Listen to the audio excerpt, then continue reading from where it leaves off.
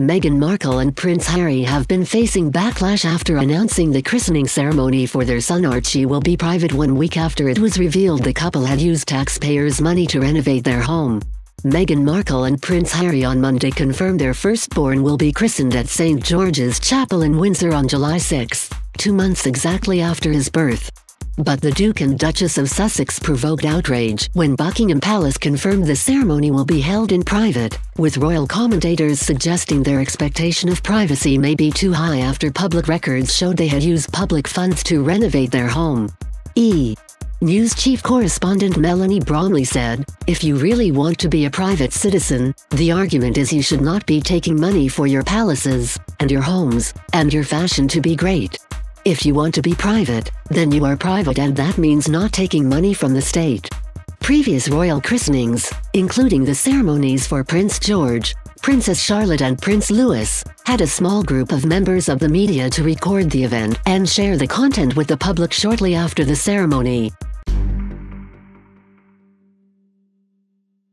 Meghan Markle and Prince Harry have been known to be very mindful of their privacy, keeping a tight leash on information about the Duchess' pregnancy and their plans for the future. Miss Bromley continued, "The thing about these christenings, as we saw with William and Kate, their children are heirs to the throne, much higher up in the pecking order, but you give a little bit, like a bone, in exchange for taking the money and for having the privilege of being a royal.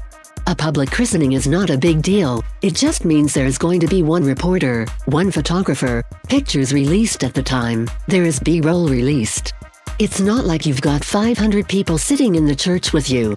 It's a very small group that comes in and then distributes that media to the public. They're very much doing things their own way." The decision to hold a private ceremony for Archie Harrison Mountbatten Windsor's christening later this week was branded a PR disaster. Mr. Larcombe told Good Morning Britain, "My personal concern with Harry, as I say, I have known him since he was a teenager. I think he is a fantastic guy. When you see these PR disasters, week in week out, which we have increasingly seen in the past few months, I worry for Harry because I think he deserves to be incredibly popular, so does Meghan." The youngest member of the royal family is to be baptized at St. George's Chapel in Windsor Castle, the same spot where his parents married in last year. Senior members of the immediate family will be in attendance, including grandfather Prince Charles and his wife Camilla, Duchess of Cornwall. Prince William and Kate, Duchess of Cambridge will also be at the service. The Queen, however, will not be at the christening due to a previous engagement. The monarch also did not attend the baptism of her older grandson, Prince Louis, in 2018 to prepare for an official outing. Many hoped his christening may be the first time members of the public would get to see Archie out and about with his parents, but this will not be the case. As little as 25 guests are believed to have been invited to the service, which will be hidden far from public view within the walls of Windsor Castle.